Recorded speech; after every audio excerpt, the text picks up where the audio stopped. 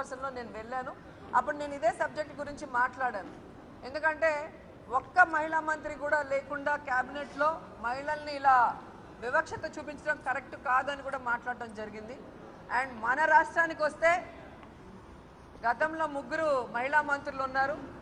ఒక ఎస్సీని ఒక బీసీని తీసేసి ఒక ఓసీకి ఇచ్చి ఏం సందేశం ఇచ్చాడో చంద్రబాబు నాయుడు మీకే తెలుసు.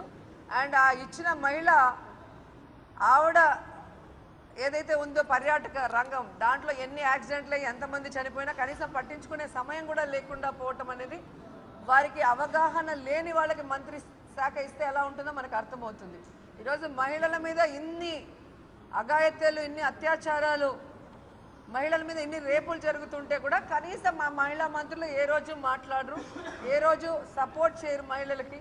కేవలం వాళ్ళ పదవులు, వాళ్ళు అవినీతిగా ఎంత దోచుకోవచ్చు, ఎంత దాచుకోవచ్చు, లేదా వాళ్ళ పర్సనల్ విషయాలే తప్ప ఎక్కడ కూడా ఎందుకు రాజకీయాలకు వచ్చారో వాళ్ళకైనా అర్థమవుతుందో లేదో నాకు అర్థం కావట్లేదు. సో ఇక్కడ మహిళా మంత్రులు ఉండి కూడా వేస్ట్, ఏ మహిళకి కూడా ఉపయోగపడే పరిస్థితి లేదు. అండ్ మొన్నే మీరు చూశారు ఏదైతే మరి పరిటాల సునీత గారి ఆమె దీనికి సంబంధించిన ఒక మహిళ మీద తెలుగుదేశం పార్టీ వాళ్ళు రేప్ చేయడానికి ప్రయత్నం చేస్తే హాస్పిటల్లో కూడా జాయిన్ అయ్యి అన్ని ఛానల్స్లో కూడా వచ్చింది చూసాము.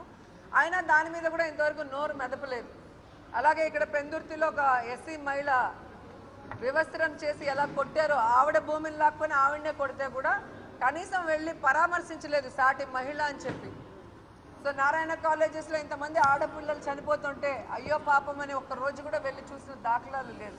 కాబట్టి వీళ్ళని మహిళలు, మహిళా మంత్రులు అని చెప్పుకోవడం కూడా సిగ్గుచేటు.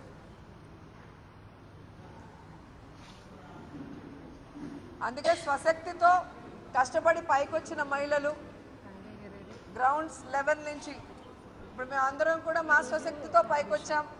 ప్రజల్లో నుంచి పైకొచ్చినప్పుడు ప్రజల కష్టాలు తెలుస్తాయి.